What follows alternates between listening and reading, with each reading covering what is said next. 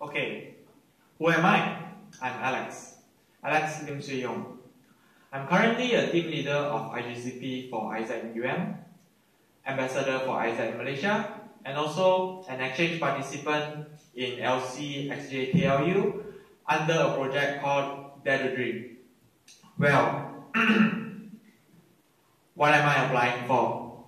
I'm currently applying for LCVP for IGCP in Isaac Well, then you may question, why do I still apply even after my first round failure?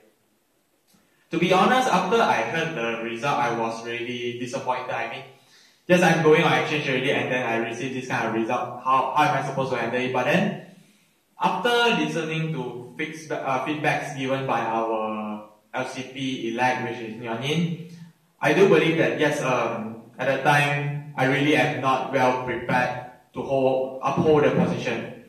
And even if she were to give me the chance just to uphold that position, just for the sake of upholding it, because I'm going on exchange, then I believe that at the period of time, my mindset was not good enough to create a better result, to create a good result being as an LCVP.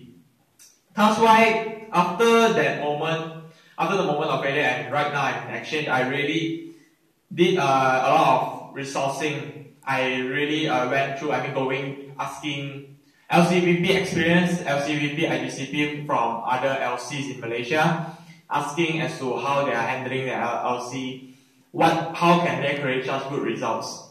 And also being in LCXJKLU, I also get to learn more of how their IGCP works.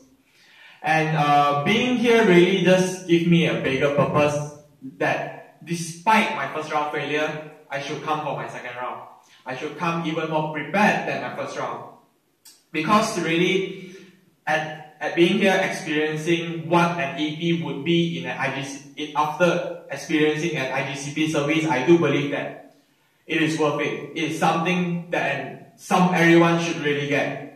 And I do want to bring this back to Isaac by upholding the position of LCVP, and which aligns to my purpose of not only bringing a more meaningful purpose to EPs that come to Isaac and also at the same time, bring Isaac to greater heights.